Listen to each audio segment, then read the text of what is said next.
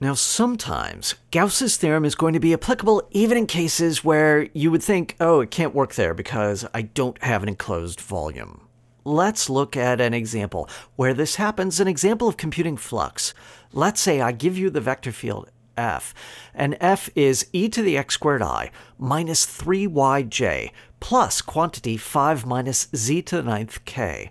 And I want to compute the flux of this out of the faces of a cube, a unit cube, between the origin at one corner and the point 111 at the other corner, but I want the flux out of the lower 5 faces of this cube. So that means the top face is open or empty.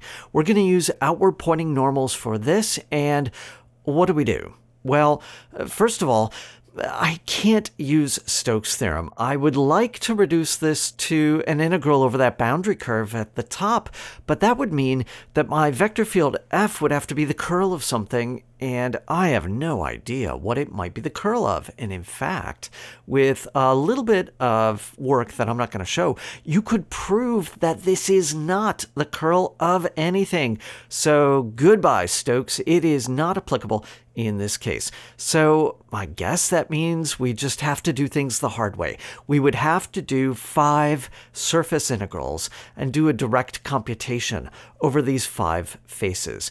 Well, that's doable. That's not so bad, but let me show you a different way to go about doing this. Let's make Gauss's theorem work. Let's make it work by closing up the cube, adding that face at the top so that we get an enclosed volume, applying Gauss's theorem to that, and then subtracting off the flux that comes through that missing top face. Now that's going to require doing one surface integral across that top face, but that's not bad because the normal vector to that is k, we're using outward pointing normals, and the flux out of the top is the double integral over that top face of the vector field f dotted with k.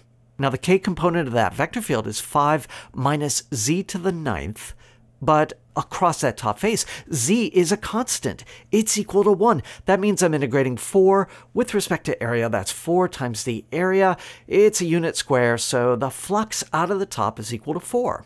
Okay, that was not so bad, but instead of doing the other 5 faces, let's keep going. Let's apply Gauss's theorem. Let's close up the cube by adding that top face and then integrate the divergence of f over the interior. Now this looks a little scary, but it's not going to be so bad. You can show that the divergence is 2x e to the x squared minus 3 minus 9z to the 8th. Now that looks bad to integrate, but it's not, because the limits of integration are so nice.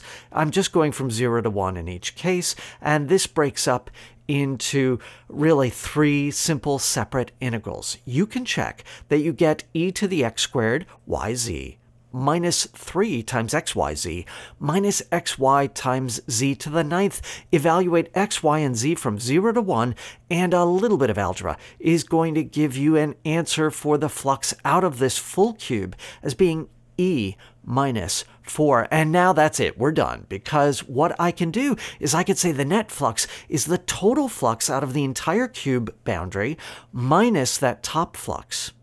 That's e minus 4 minus 4, giving a final answer of e minus 8. That is one way that you can use Gauss's theorem even in settings where it doesn't immediately seem applicable.